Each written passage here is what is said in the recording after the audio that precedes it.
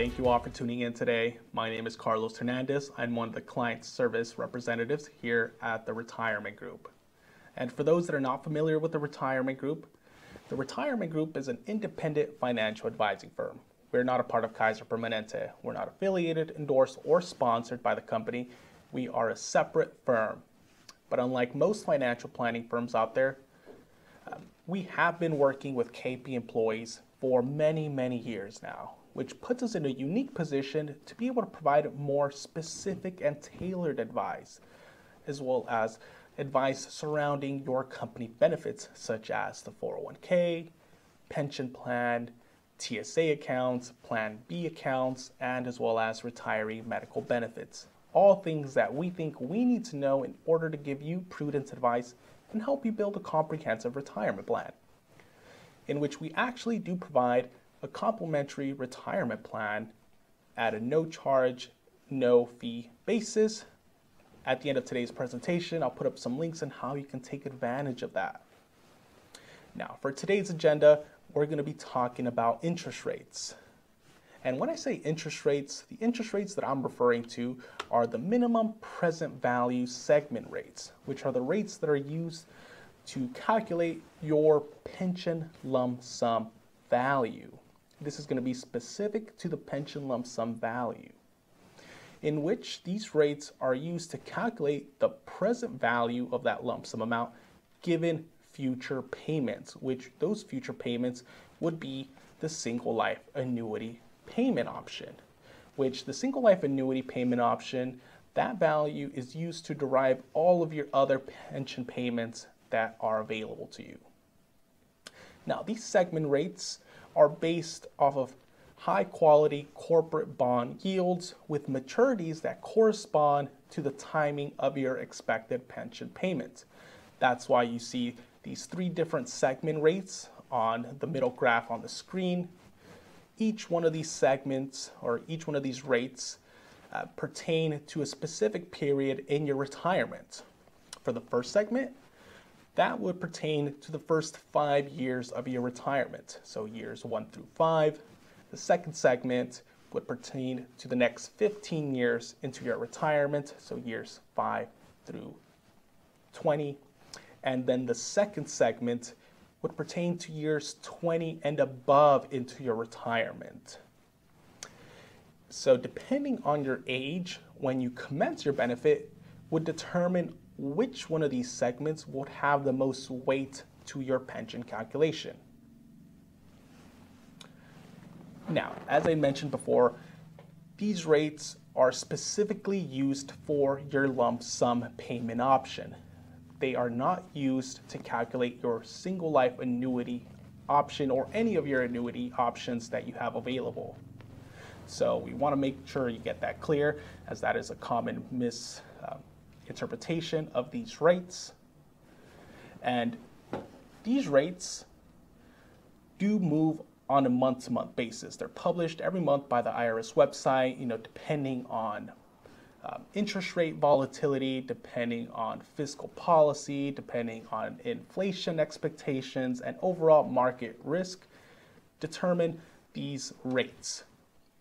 But if you look at the chart on the middle of the graph there, just in this year, we've seen these rates steadily go up and continuing to go up, which could mean an indication of the next couple months we might see a slightly higher increase to these segment rates.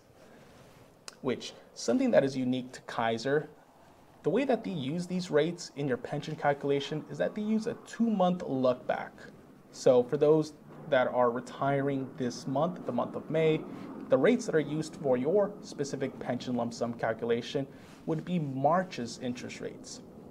And for those that are going to be retiring next month in June, the interest rates that would pertain to your specific lump sum calculation would be April's interest rates, which those rates have not come out yet. We expect them to come out more towards mid-May, in which we could expect for those rates to be published by the IRS, in which tune in because we'll be doing another segment then. Now, one crucial thing to take away from these segment rates are how they specifically affect the pension lump sum value.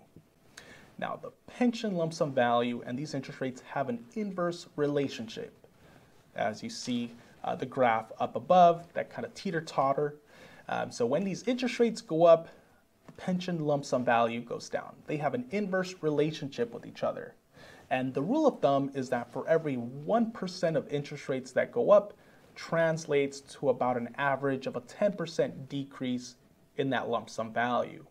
And if you notice the middle chart on the screen, these interest rates have been going up quite a bit this year. So keep in mind for those that are looking to retire in the near future to make sure you plan out your retirement date. It could mean saving a few thousands of dollars in your pension lump sum amount.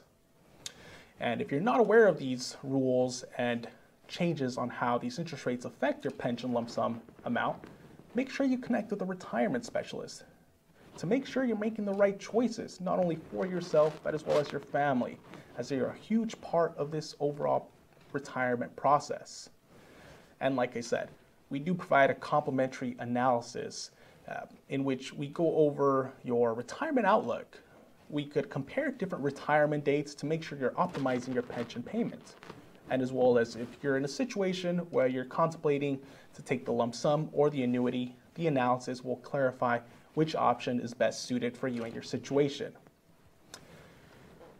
I would hate for you guys to be one of these statistics here, but 74% of Americans over the age of 50 do not have a written plan. We just think that is unbelievable and, to be quite honest, shouldn't even be allowed. So please connect with a retirement specialist to make sure you're optimizing your pension payout and all of your other benefits given to you by Kaiser, and as well as making the right choices. It doesn't necessarily have to be with an advisor here at the retirement group, but make sure you connect with the financial specialist that focuses on retirement planning and in specific has been working with Kaiser Permanente employees and knows the pension plan. There are a lot of nuances in the plan, especially depending on what part of the country you work in, what union you belong to, what business unit you belong to, and as well as your line of work. All those things will mean you will have nuances between your pension plans.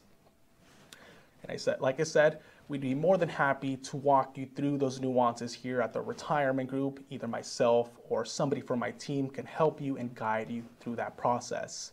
You can set up some time by either calling us, emailing us, or scanning these QR codes right here.